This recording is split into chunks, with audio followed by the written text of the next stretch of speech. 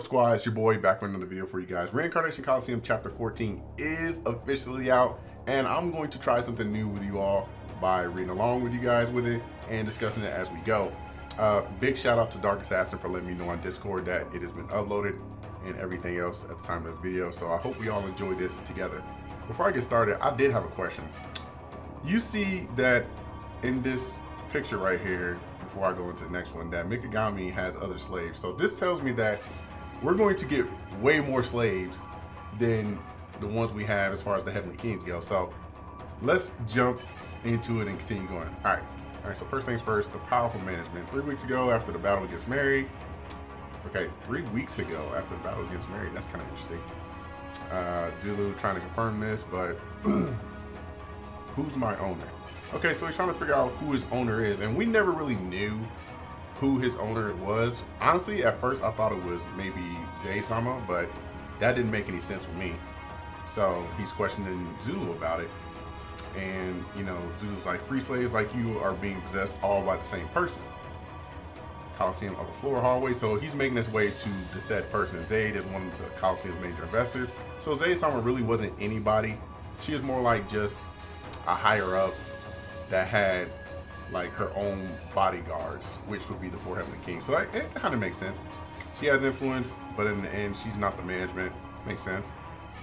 So the head of management, which is where he's going now, is Big Mama, the weakest gladiator, Koji Mikagami. And this is where we get good old Desmos Salamandes. Desmos Salamandes. This is huge mommy right here. Look at how huge she is compared to him.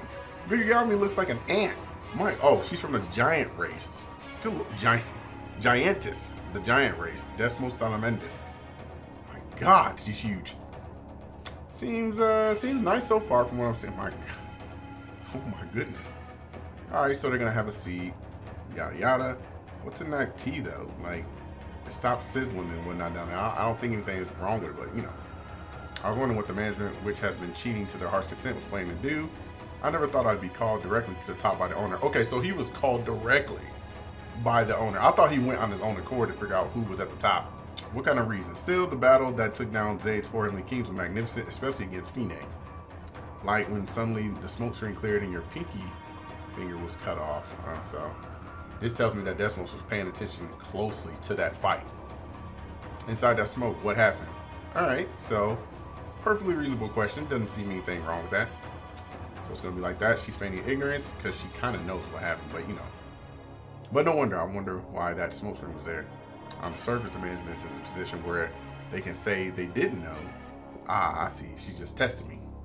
Depending on how I respond, I could be used up as a slave, huh? So now he's kind of like weighing like his options in this. She wants to decide if she should bring me to the management side. I've shown enough strength to overcome any cheating. Since I've already become popular as a fighter, I'm already more useful by bringing me in as an ally rather than by crushing me. Yeah, so he's pretty much weighing his options in this part right here. And, you know, just talking about even negotiating to stop being a gladiator, depending on my achievements, should be, but that's not the point. So now he's getting irritated. Don't get annoyed. To have the nerve to interrupt someone's game and then laugh at them, the calm part of my head is screaming at me to chill out. So his inner self is like going nuts because we know how he's been treated so far. I'm aware that going against her here won't do me any good, but something wrong. Ooh, what do you mean by that, Desmos? I don't give a damn, bitch. Oh my God, wildin'. I thought you were someone sharp-witted, but turns out you're just an idiot. Or don't you know who the owner of that collar is? You right. So what? Then bow your head. Go down on your knees right there, right now. Oh, shit's getting real, son. Kneel down and lick my crotch. Oh my God. Beg for mercy as a pathetic slave. Yo, she switched up on him and let him know that, yo, you an ant compared to me. Like, lick your crotch, Big Mama. Boy, if you don't. Big Mama, give me all that. You know what? That would be an insane, this would be insane as far as someone sitting on your face, because she's huge. Like, you want me to kneel down and lick your crotch? My God, this bitch is nuts. Desmos is kind of scary, to be honest with you. Become my sex slave and I'll let you live. Damn, now she's getting what? Oppose me and I'll kill you. Her desire to kill me is piercing through my whole body. I won't do it. All right, good on Mikagami. He's standing his ground somewhat. Oh shit.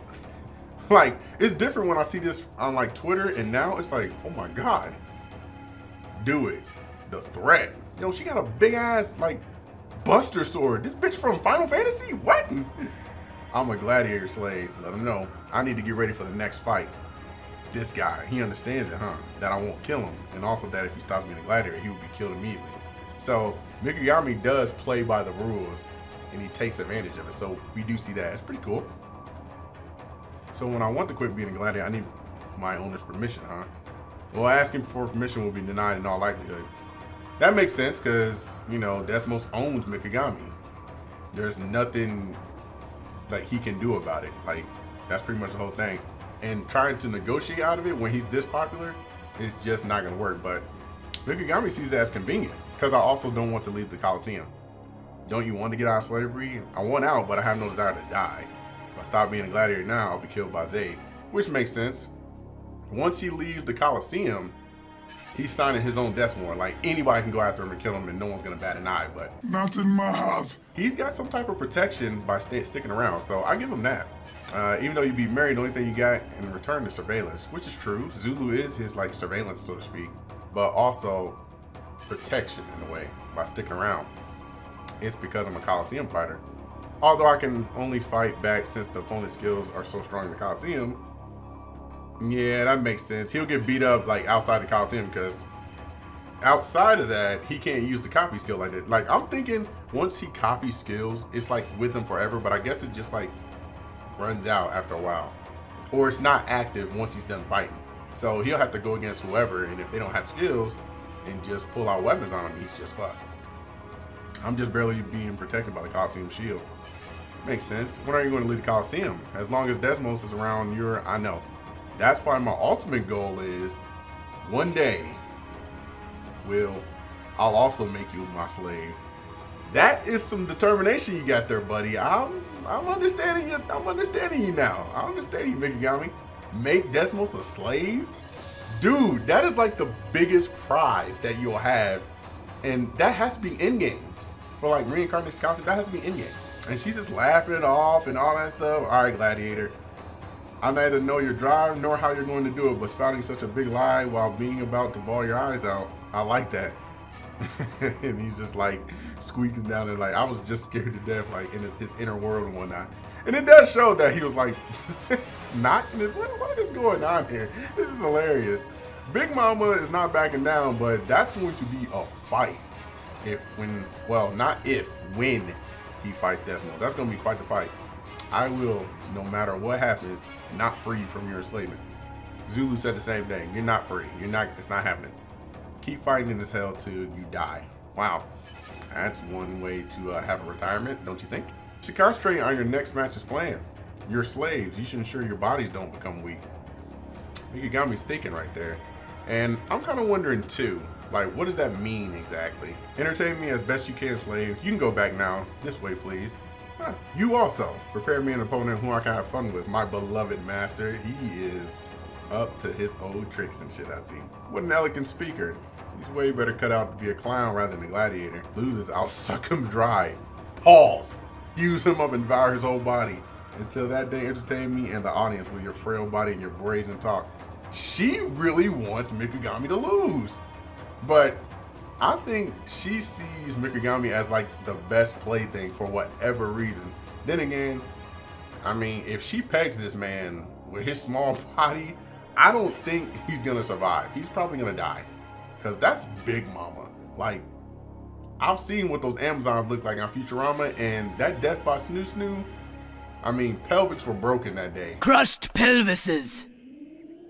It is what it is. Okay, they're back in the stadium right here. Just loud cheering. Can you guys even hear my voice? 1 month since that battle. Finally, the man is coming back. Here he is, the weakest gladiator, Koji Mikagami. And today he came with another person for the first time in this Coliseum. The slave in his possession selected for this tag team match is Mary Lenderote. Okay, first of all, I gotta say, now we're getting into tag team matches. This is gonna be fantastic. I'm already loving this. What kind of clothes are you making her wear, Mikagami? That's your wife, you know. that you would to a slave, perverted bastard. They say this, but they're really more perverted than Mikagami is. That's nuts. No, I wasn't the one who decided on the outfit though. Mary herself, so Mary chose the outfit. Your all lady is. Who's his wife here? Good grief. Mary doesn't look all that satisfied about it. It's funny because why did he choose Mary over Marl? That's kind of shocking right there. No, I know why he chose that, because Mary was like his first, so I do understand the significance behind that. It makes sense. Mikagami, who won 4 consecutive matches with the weakest skill, former member of Zade's 4 Heavenly Kings, Mary. Yesterday's enemies are today's spouses, even in the tag team match. You must conquer and dominate the strong. So who will be the opponent for this strongest tag team gonna be? Excellent chapter. This chapter has brought so much to my attention. One thing for sure, Desmos is Big Mama. Scary. Definitely wants Mikagami to be a slave. Gonna use everything in her power to make sure that he loses, but there's cheating on both sides. And I don't think either wants to expose it, even though they both know there's cheating. So that's one thing. The second thing is that now we're getting into tag team matches.